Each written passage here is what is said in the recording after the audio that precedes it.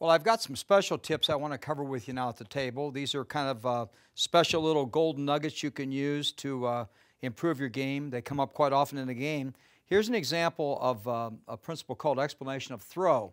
Now, as you know, when you have a combination shot where there's space between the balls, most of the time you can just cut the first ball back into the second ball, make the shot, even though combinations can be a little bit tricky at times. However, there is a type of combination shot called a throw shot that becomes very easy when the balls are actually touching each other, or if there's a very minimal space of, let's say, a 1/16 of an inch and the balls are a little bit dirtier, you get this what's called clinging action to the balls.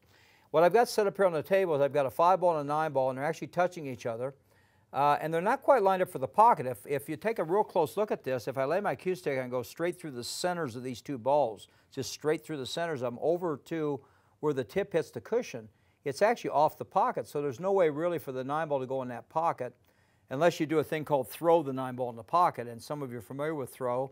It's basically the friction between the two balls pushes one ball in the direction that you, the opposite side you hit the first ball on.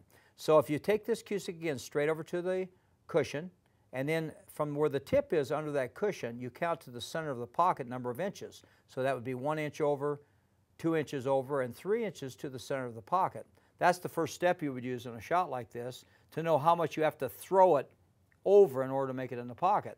And then the second step of calculation would be to take the distance from the pocket to the point where these two balls are joined together. Now this is a 58-inch cue stick, and the joint is 29 inches, so basically you have 29 inches, you have about another 7 inches to the center of these two balls, and you can use your cue stick to actually use as a ruler to measure that if you know the length of your cue stick. So that's about 3 feet or 36 inches to where these two balls are joined together.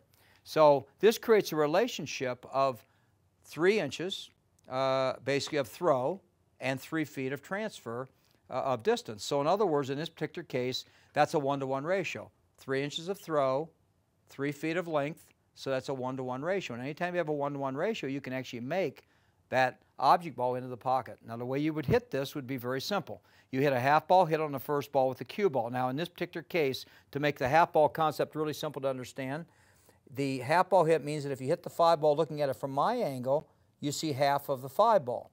And if you look at it from your angle, you see half of the cue ball. So that's what we refer to generically as a half ball hit. And then the next step would be simply to hit it with a medium speed, or what we refer to as the lag speed. So we hit the cue ball basically in the center. There's no English transfer of the cue ball. You just hit it in the center, and you hit the shot like this, and the ball goes right and throws into the corner pocket. So this relationship works on any table. Any size table works, so whenever you've got those two balls touching each other. And the whole concept is very simple. If you have 4 inches to throw to the center of the pocket and 4 feet to the ball, to the pocket, then you would simply have that 1-to-1 ratio.